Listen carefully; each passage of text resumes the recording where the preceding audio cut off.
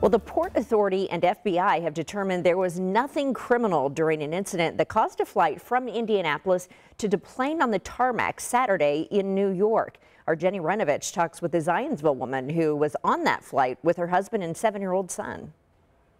The Bergdahl's fall break started off as normal. The Zionsville family of 3 boarded Republic Airways Flight 4817 in Indy, excited to visit New York City, where Laura and John spent their honeymoon. But at the end of their flight, and as we're landing, there's a lot of beeps. So there's, the chime that pilots sometimes use to get attention, the ding, ding.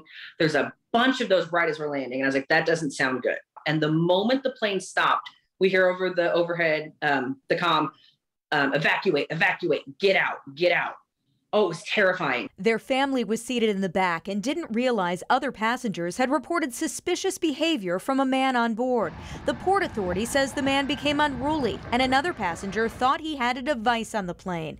So the pilot asked for an emergency landing. The Bergdahls had to deplane on the tarmac at LaGuardia, where police converged. That's where Laura captured this on camera. And I hear a Port Authority fireman say, "Is this him?" And I hear somebody say, "I think yes," I think is what they said.